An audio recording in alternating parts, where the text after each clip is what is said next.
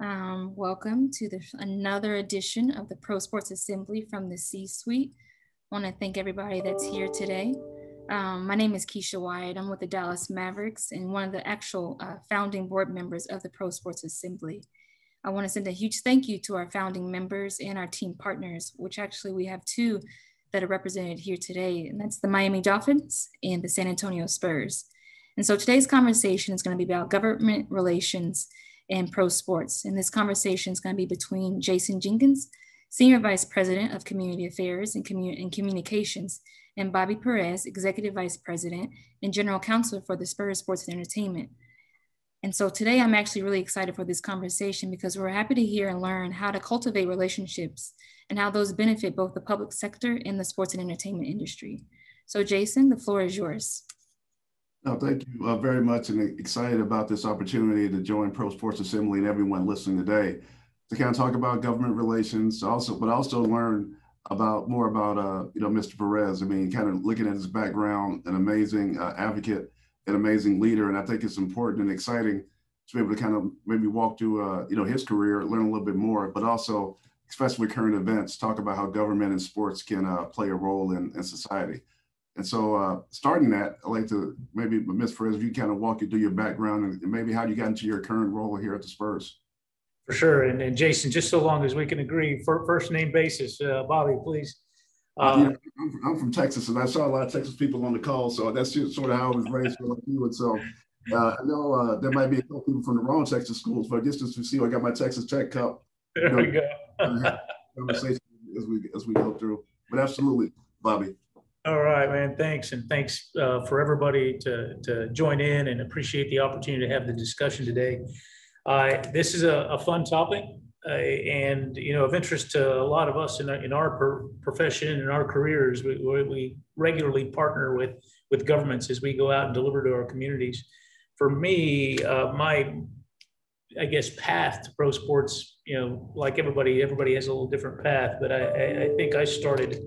This is maybe year 30 of me being a lawyer. And prior to my time here with the Spurs, this is my 8th year with the Spurs, probably spent about a decade or so serving as outside counsel for the Spurs in various capacities. In my early days as a young lawyer, I decided I'd try to learn how to be an elected official. So I failed at least one time and wasn't successful at that election. And then eventually served as a San Antonio City Council member for a period of years.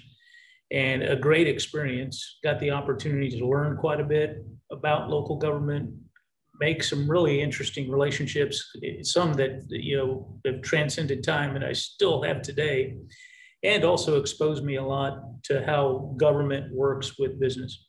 And I enjoyed that very much. After I served my term limit allotment for that, during that time, it was 4-year cap, and continued to practice law and represent employers and individuals and companies in front of local government, state government, and various transactions, while working at my law firm, and worked with the Spurs in various capacities. So that's kind of how it started. And that's kind of how I ended up, where I'm at this point in time in my career. No, and that's unique, especially being like a city council person, and not saying sports is a different side, but looking at it, what were some of the key learnings or things that you learned kind of being, going from city council and applying that in government, applying that to the team aspect? A great question. I think the crossover, like for a lot of us, is always relationships. Investing time in your peers, investing time in the people you get to collaborate with, and investing time in your efforts. And I think we've all been involved in somehow or some fashion. The more we put into something, we all benefit from it, and how we're collaborating. I think in my early days as a young elected official, I think I walked in with some preconceived notions about local government, about everything that local government was not doing correctly.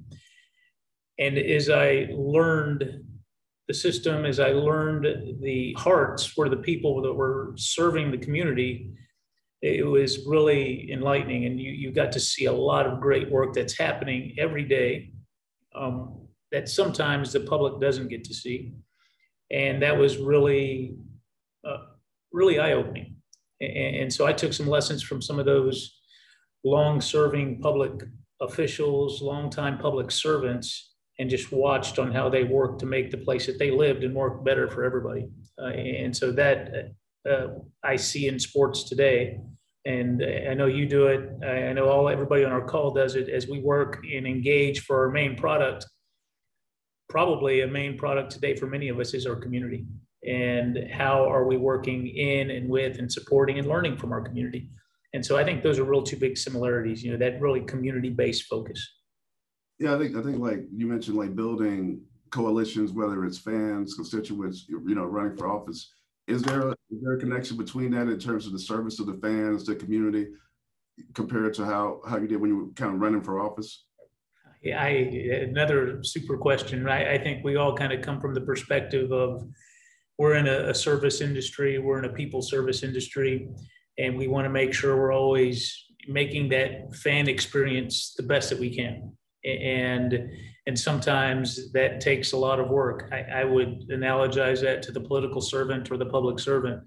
That community service or that citizen experience is so important in whether you're passing your public budgets, you're developing your community services, you're engaging at that very grassroots level of that 20-person neighborhood organization, and trying to make sure you're figuring out what their needs are, whether they're health and safety or whether they're parks or whether they're, just basic services, trash pickup in streets. And for us, in pro sports, it's the same thing. We want folks to have a great experience when they're walking or driving up to our facilities and, all the way through and even when they leave, and trying to learn how we do it after in a virtual way.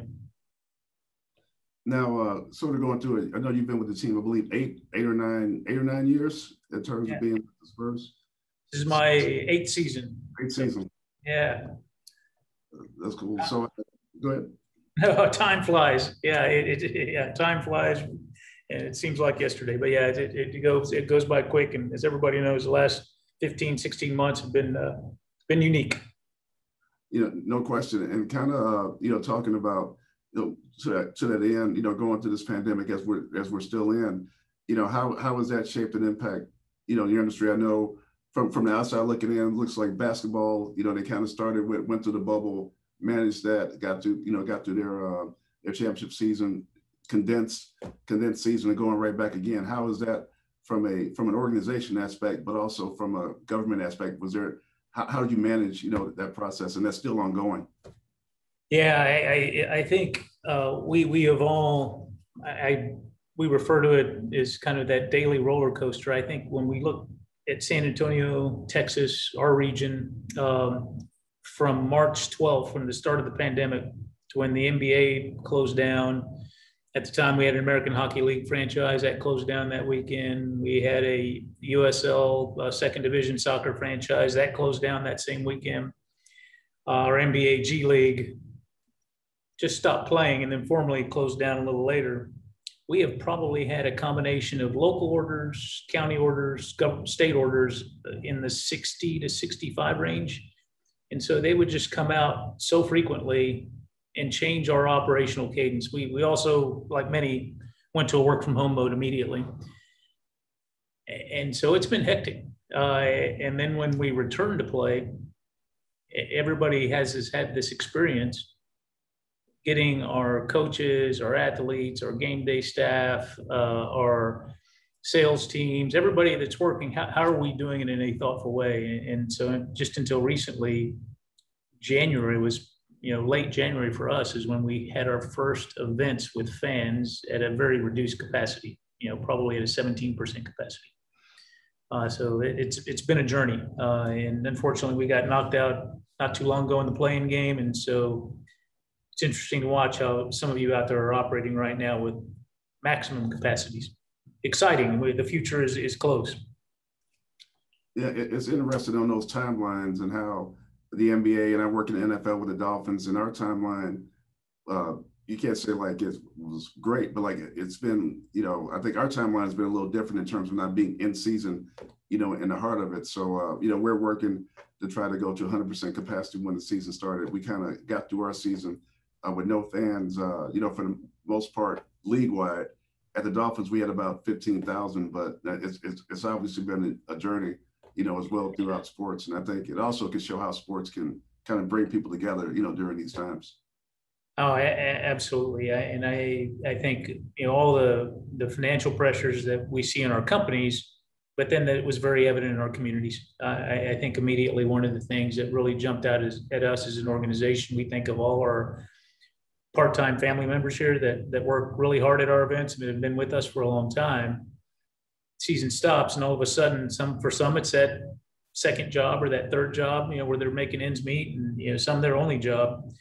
And all of a sudden they're without events, for a couple of months, and trying to address those really basic community needs. And then not to mention all the other things that popped up when we all moved to a virtual world. I know watching many of you across the country doing some really great things for your communities inspired us. No, I mean, I can't say enough about that. And I agree for us. I mean, I can only imagine in basketball with the amount of games. I know for us at the Dolphins, we fancy ourselves as sort of like a global entertainment destination. So we have big events, Miami Open, which was lost. We had different concerts, different events, and you're absolutely right. I mean, it was tough seeing a lot of people that would work at the stadium, especially in our local community in and around our stadium, not being able to have that. For us, we created a food relief program. And so we had each day, we would have 1,000 meals come out of our stadium to kind of keep center plate, our food and beverage provider engaged and employed during that time. And we try to bring our part-time staff to come out to sort of help and distribute the food. But what also we kind of learned through this is that we were able to work with local minority-owned restaurants in and around our community to kind of to create and distribute those meals, and paying them kind of kept the lights on during those times. So we, I don't say stumbled upon it, but it was a way to kind of show a community impact and benefit in terms of the intentionality of our spending that we're going to carry on and going forward as well too, which kind of helped us, through this.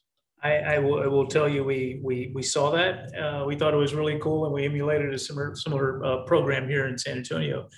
I think some of the things that we saw other teams do across the country, whether it was activating voting locations, whether it was helping with the digital divide gaps, or some of the neat things when we got to the summer, doing virtual camps for kids, whether they're soccer camps or basketball camps, and that was quite a learning curve for our group, but the reception was fantastic. Having kids from all over the world join in for the virtual basketball camp or the virtual soccer camp, and a lot of fun. And thanks to you all for just doing it, because we got to take advantage of learning from you all.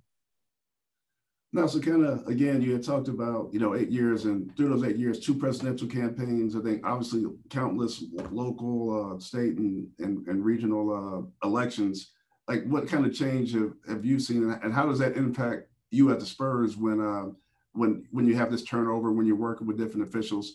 How does that work in the context of that, knowing that you've kind of been there through a couple cycles? So here's maybe just some background to maybe better answer the question. So our NBA facility is owned by our county. And so we're the benefactors of a long-term operational agreement. So we get to operate and run it with their permission. Our outdoor facility, which has 9,000 seats and 12 full-size soccer fields, is owned by the county and the city. And so we're the benefactors of that, same structure in a long-term lease. So even though we've got years left, it's just that regular cadence and making sure that we're managing those relationships. So managing the relationships at the city side, our city council members come in and out every 2 years. We've had the same mayor over the last 6 years, and so we've had a couple of mayors to work with. Our county side's a little bit more long-term, generally the same county judge and commissioner's court with a few changes. And so I think maintaining those relationships, staying active in front of them, reporting to them even when you don't need to, I think that's kind of one of the things that we've done. That's one of our group's areas that we stay involved in. And then our state, although we don't directly report to them, but it's that provides that enabling legislation that impacts how tickets are sold, it impacts how stadiums are run, it impacts how alcohol is, distributed. In Texas, we also, and you guys have probably seen some of the press, there's, you can carry a weapon in Texas if you get a license. That, of course, impacts our facilities and our events, keeping our eyes in that. There's a lot of legislation right now, and our legislature meets every 2 years. So they're in session, and this is the last week. And so we got to continue to monitor that. And so all those things impact business, but it also impacts sports business. And we got to continue to watch, monitor, and engage, when necessary. Now, has that evolved since you joined the organization, but those same tenets remain the same no matter when you start, how long you've been there in terms of the communication, the keys to be successful on that front? I think here's a good way to answer it. We've had this current facility since 2000, and we did a major renovation in 2015. So I would say the big lifting, was the 2013, 2014, 2015 era to get our renovations approved, to get them funded. And so there was a lot of work, coming up to that. We're 10 years out from the expiration of our management agreement. So there's active discussions regarding our NBA practice facility on the cycles we're going through. And of course, when we closed down, for the pandemic, we had to make sure we're keeping our local government involved and aware. On the city side, it's a new relationship, which we started in 2015 when we acquired the soccer club, and regular, building, more relationships, not only with those elected officials, but that professional staff that's really, doing a lot of the work and doing all the final recommendations before approval. So that's consistent. Our state side, but Laura Dixon, who all you guys know well, was key when she was with our organization in making sure that we were getting approvals at the state level to help us have 50-50 raffle in our buildings. And that's transitioned over time. It's been very successful for our foundation, our Spurs Give Foundation, and is actually getting enhanced. Hopefully this week, we had some more bill passage. So there's some good things happening there as well. And how is your structure set up throughout your organization? Like, how many people are on your team? How does that work? Structure? Organizationally, we probably have about 400 full-time folks, for all our properties, and our part-time group runs about. In a non-COVID year, our part-time group runs about 800 to 900, just doing all the event support. At our level, as the EVP and General Counsel, Corporate Relations, our oversight is, of course, legal affairs, government relations for all our companies, as well as our corporate regulations. In addition to that, I kind of manage and oversee our facilities, our soccer operations, and then the traditional risk things that you would, kind of line up, whether that's human resources and, some of our benefits side, and then work with all our other business unit leaders. For the government piece, we have a team that's kind of in an evolution stage. Laura recently, made a change. She was very critical and helpful to us over many years. She and I got to work together for a long time. And that was a great experience for us and good byproduct for our organization. But we're going through a transition mode where I'm actively searching for, some new help on our legal team. And I think we made some decisions today for some new young leaders. And so we're evolving, and that's going to help us. I think one of our big issues is sports gaming in Texas. Will not pass this session. We see it in a lot of our states, and I think sports gaming is eventually will happen, but all the teams and leagues are working on it in Texas as this session ends, but we're going to work for the interim session to hopefully get that ready for next session. Now, talking about that structure, I mean, how important is committed ownership? And obviously you have a lot of areas that you oversee. I mean, how important is it to have ownership and leadership that recognize and value that and and seek the counsel when you give it? I think one thing that we really work hard at, and like a lot of your teams, is making sure that we're as transparent as possible with each other. We have a real open dialogue, no matter where you sit in the organization. We try to make sure we have a discussion and a healthy debate, and really avoid decisions based on any sort of hierarchy, right? So trying to take some input. My hats are off to our ownership group. I mean, they've done some things that are so community driven, so community focused. They've taken some positions that were not about the bottom line, but really about the community. And I think that's the way they see, working with our local government. They are always engaging. They do, and our leadership all across the table does so many different things in our community that are not related to our team, whether they're out advocating for jobs, advocating for workforce development, challenging us to make sure we're engaging with those people in the community that have needs. And that happens on a regular basis. And they definitely lead by example, and they give us an opportunity to just do the right thing. And so that is, refreshing, and always knowing that you have that support, and that's our kind of baseline. So that's really a great point. Thanks for asking that question.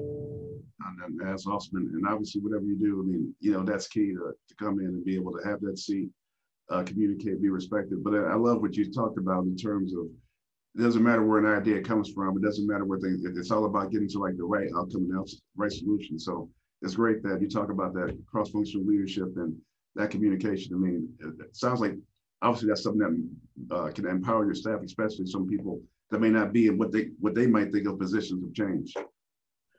We're 2 years into a new leadership group over here, and many of you have had the chance to meet R.C. Buford, who is our long-term general manager and partners with our head coach, Greg Popovich, for many years. But R.C. is now our CEO, and his approach to team building, his approach to collaboration, we're really making it a goal to use those concepts that were so successful on the court for so long, but trying to really engage, create, develop some high-performing teams. Great lessons, and he's given us lots of flexibility to learn and not have fear of failure, and go out and try to do the best that we can.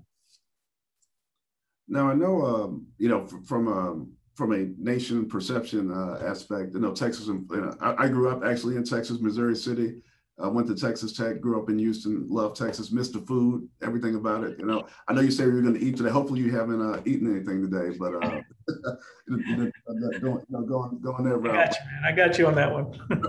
But I know Texas and Florida, just from a national political landscape, are often, compared, in political conversation. So I just kind of want to get some of your thoughts on that, but also going down into an issue like capacity, like what were some of those conversations like? I know for us, our governor here, Ron DeSantis, had talked about wanting to be 100% open, from the beginning. I know we had some internal conversations and, on that as well, but just kind of want to get your thoughts just in terms of the view of both states.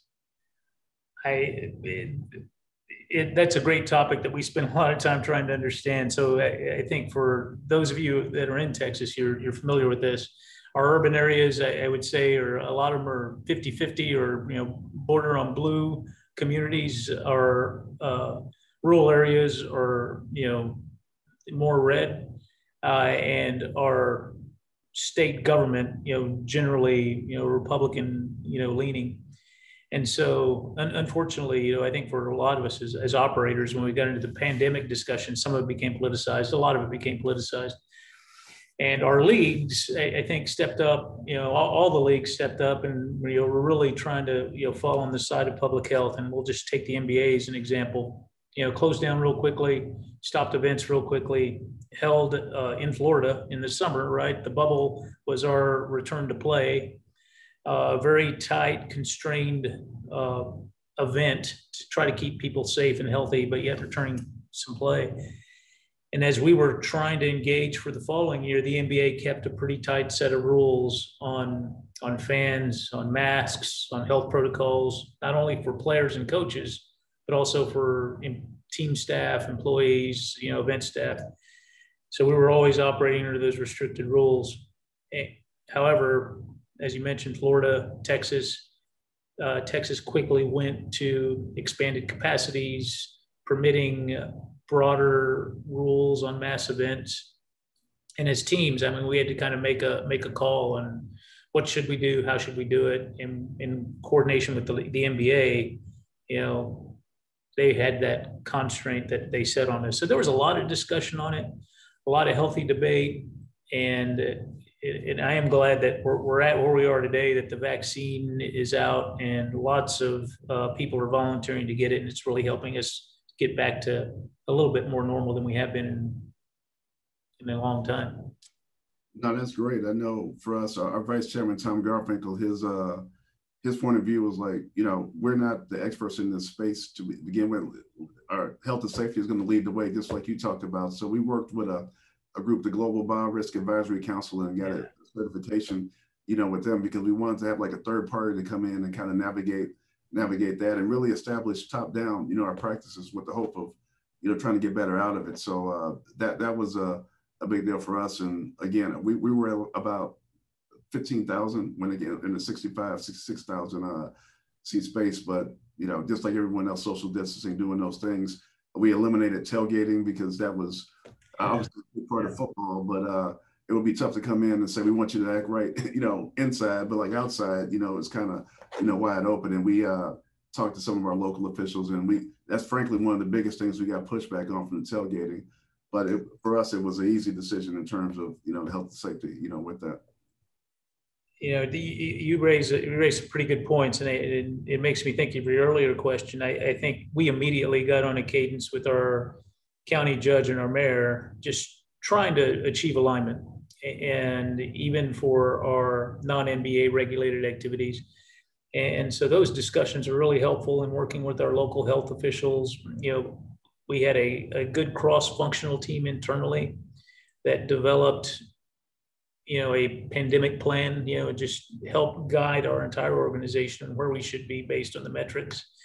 We had the benefit of some experts. That was one of the things we did also, just who knows what they're doing in this space. And so reaching out to those health experts that served some of the biggest institutions in the country, that was probably one of the first things that we did. And had his name is Dr. Marty Makari, and he still guides us today on helping us how we're resuming and returning to work. And he is consulting with lots of people across the country. But we're still actively involved in that phase. And even as we are coming out of it, trying to understand the mask programs and protocols with the prevalence of the vaccine, our state rule is, also fairly new within the last couple of weeks on masks in public facilities or facilities that have public funds. And so we got to be conscious of those as well. So I know a lot of people, obviously, with Pro Sports Assembly are on this call, are either in this field or looking to get in. Like, in your role, what would be the thing that would surprise most people about, even if you work in sports, what's the most surprising thing that you think people would think about in your space? That's a good question. I will tell you and I don't think this would surprise anybody about the cadence of the business.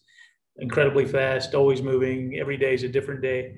But I will share with you that and this may not surprise you, but the complexity of the deals that we all work on, they're having had the benefit to be in private practice for 20 years before I showed up here. They're just as complex, if not more. But what makes it all go, in my opinion, is just the amazing relationships across not only this country, but we get to work a little bit in Mexico because of our proximity. Those are amazing relationships. And there is nothing that can't be solved just by working through those and understanding, and everybody willing to share a little bit of the risk in hopes for a really good, solid partnership. And so maybe not surprising, but really a real curative, collaborative way to address those issues. Now, I know you kind of touched on it a little earlier about decisions and advocating, and as in this role of social justice, especially always throughout, it's always been something that we should be thinking about, talking about, working towards. and going there. But also, I think, the pandemic, current events, different things kind of laid clear some divides. And obviously, these divides are at most times political, in terms of it. Your organization is obviously known as one of the most socially conscious, led by your coach, who openly, talks about issues. The team is very active as well. Maybe like walk us through organizationally how that's worked, and then second, from a political aspect, how have you kind of managed that from a political corporate partner, et cetera? Well, I don't have to remind anybody on this call how this world turned when George Floyd was killed. And so the amazing thing, you're right, our Pop is one of our institutional leaders, and he has been and continues to be incredibly vocal in many fronts, whether it's police reform or whether it's just the health and state of play in our region and our world. But here's where it got expanded, as an organization, and hats off again to our ownership, RC Buford, Pop, of course. They made a conscious effort to sit down and just have a long conversation with our group, and our group meaning everybody that was willing, dialed in, a big Zoom call, if you will. And it was just a conversation to talk about, we always talk about letting our people, we all do this in all our companies, letting people show up to work as how they are. And for a lot of us, it's easier said than done. But that's what that conversation was. And it was, over a long period of time, and everybody from coaches to, staff showed up and just talked about their experiences in their life and how they were feeling at that point in time. And it didn't stop there. It continued. And we focused on the Black community at one point in time. We focused on our Asian community. We focused on our Latino community. And we continue to do it. And so we started an internal series called Spurs Voices, and that's on our Spurs YouTube channels. I invite you to take a look at it. But I think one of the most moving moments is when our owner shows up and supports all of this. And so I think we all, and he's our main investor, and I know we're working through some terminology, but Peter J. Holt, shows up and supports our staff and supports our community in some of the most moving moments for people, and we're still, it has spillover effect on all sides, right? Not everybody's always, ready and open to hear everything, but we continue to talk about it. And I hope we continue to keep on doing it and challenging ourselves as individuals to do the right thing. And so it's personally been impactful for me as a Latino male. We all have dealt with things at different times in our lives, but it's impactful, and it's really neat to see. And we look forward to keep on having those discussions. No, I think the Spurs Voices, was great. I've been checking those out, and you're being very modest right now because yours was amazing as well too. So don't sell yourself, short on that. And one of the things I know you talked about that I love to maybe expand for the group, you talked about the process of learning how to be accepted without judgment or fear of being rejected. So that's one of the things I think that resonated with me, when I heard this as a African-American executive, in this industry. Maybe if you kind of maybe want to expand upon your thoughts on that. Yeah, no, thanks. And it's always not easy to talk about, right? But I think as we, no matter where you are in life, we're always looking to be accepted. But when you're given the opportunity to show up who you are and how you are, it really changes the day. And so I think maybe some of the experiences I've shared with some of my teammates here is when I was a young lawyer or a young elected official, I'd walked in some places, right, that I probably felt that I wasn't, accepted, just because of the neighborhood I grew up in, or maybe the schools I went to, or maybe the way I looked.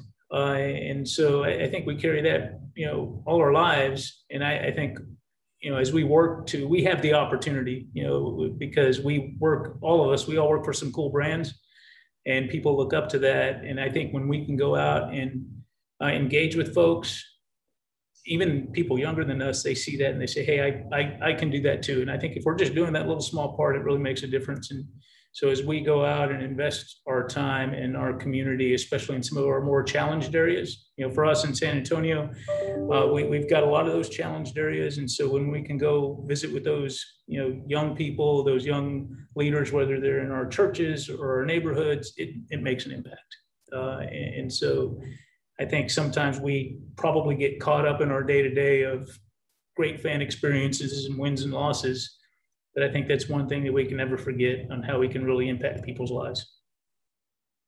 So kind of going through that, when you talk about not going in specific conversations, but being a lawyer, having your background, were there any like risk management issues you looked at from wearing your lawyer hat, or was there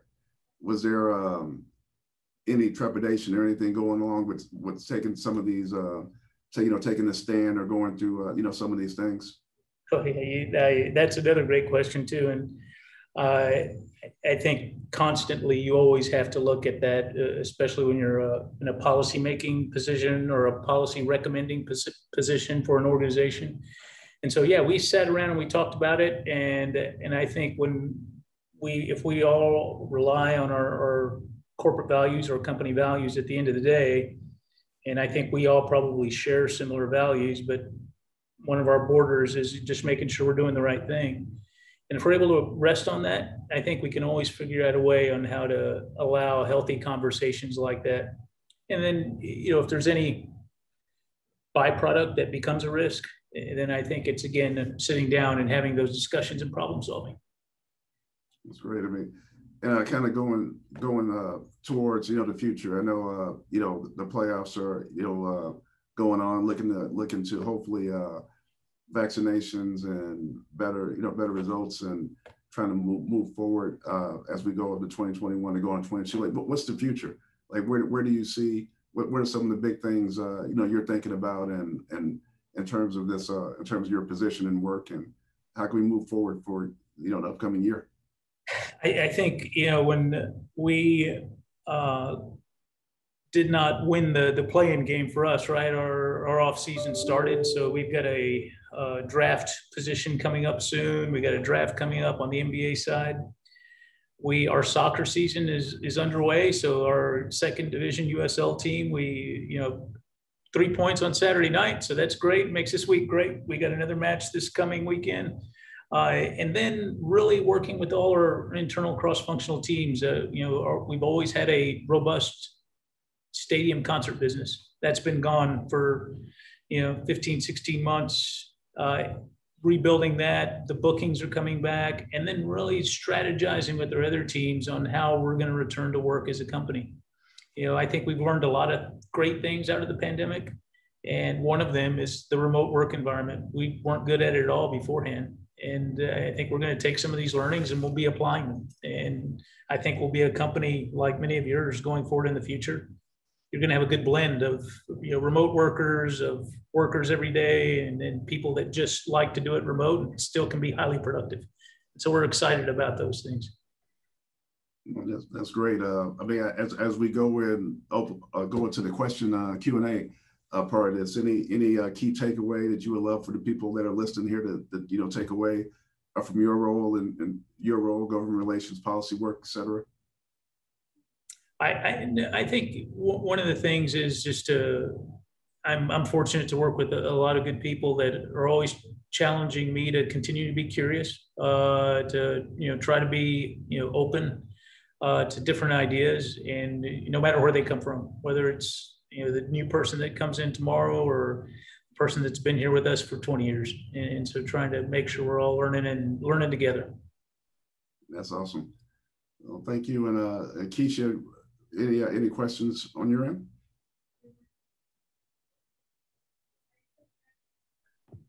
I should know to unmute myself after being at home for 14 months or 15 months. So I always get caught up in that. No, great conversation from the both of you. And I definitely, obviously I'm in Dallas, Texas, for you guys that are watching, and being with, an organization with an NBA, I can also say that, the NBA took a a real big, loud, microphone at the beginning of, the incident with George Floyd. And we really amplified, our voices and our players. And I think from a government standpoint, just to see how it all ties in together, and the social justice and, the laws that are being implemented. Hopefully, I think they're at Congress. Don't get me in the political talk. I don't know much about it, but I do know that there are laws, hopefully becoming an act soon. So definitely just want to ask a question for the both of you all, honestly, and that being, some parting advice that you want to give to our viewers. You both have had successful careers as executives with professional sports team. Jason, you being on the NFL side, it's completely different from the NBA side. I would love just to hear that parting, words for that person that is striving to get where you all today. So, and especially as two men that happen to be minorities, I think it's a beautiful thing to see the two of you all in positions that what the Pro Sports Assembly really represents, and that is ensuring that leaders that are people of color have the opportunity to be in these positions. So definitely want to just ask that question, some parting advice or just any kind of help that you could provide for those folks watching. Well, I guess from my perspective is being a part of organizations like this. I mean, Pro Sports Assembly was founded, with the idea of inclusiveness, of diversity, helping others and networking. I think, and having mentorships, like no one has ever gotten where they can be without a mentor. I've had plenty in my life, that have helped me get the opportunity to interview for positions, and obviously the work is what's going to keep you there. But I would say just be a continuous learner. Try to learn from every situation that you can. From a crisis management aspect here at the Dolphins, we've had a lot, and so I've always tried to be prepared. I have like a listing of different things that I've worked on, but more importantly, learning from other situations, both good and bad, and what you can take away from it. And so I think for me, it's always try to be a continuous learner. Work. It sounds corny, but kind of like do the job that you're supposed to do, that your job description outlines, and then try to exceed that and try to use your role to help others as well. And that's kind of served me well, in terms of, I've been fortunate enough, through my career to have a lot of people that kind of looked out for me, but I also put myself in a position to be looked out for by being humble, working, being collaborative, not being territorial, and kind of just finding out the organization mission that you believe in and really kind of working towards that. I loved hearing Jason's answer on that. I'm just going to jump on that and just underscore his crisis management abilities. I think anybody that is able to manage and handle crisis in a cool, calm way, offer opportunities, multiple decisions, and willing to, hopefully, and not in a defensive manner, right, get engaged in a discussion, it benefits the whole. And if we can always remember that, you're a teammate, team member, and a colleague, you can always get things done. I think for us too, those with a little bit more gray hair, I think we should always remember our obligation and responsibility. Again, taking a note from Jason, right, to be mentors. We're here by the graces of many others, and if we can make sure we're always helping folks out when you can, just pay it forward, as they say, right? And so I think that's probably something that we should all try to do. Awesome. Well, again, thank you both so much for today's conversation. Definitely want to encourage, for the individuals that are watching today, if you're not a Pro Sports Assembly member, please ensure to become a member and visit prosportsassembly.org. Some of our conversations are starting to become private and intimate conversations. And so wanted to ensure that you're a part of also that transition to where these public events that we do have, just know that if you become a member, you'll be invited to the table, so to speak. So definitely feel free to, again, go to prosportsassembly.org. And again, I want to thank Jason and Bobby for today's conversation. So excellent and really helpful to learn more about the both of you all. So thank you all, and thank you all for watching.